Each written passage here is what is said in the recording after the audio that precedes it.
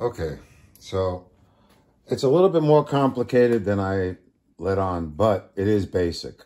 Okay, so your center two coil, clockwise, counterclockwise, and your bottom and your top. Okay, so your center one is your drive point, okay?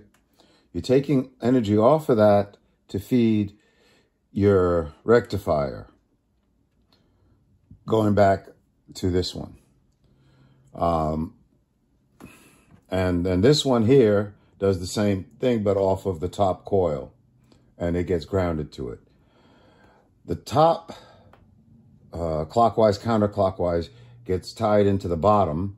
The bottom gets tied back into the top, so you have a circulation going on. There's an interesting part. One, this doesn't get anything, other end of the rectifier. This one doesn't do anything either. Okay? There's a flow going on.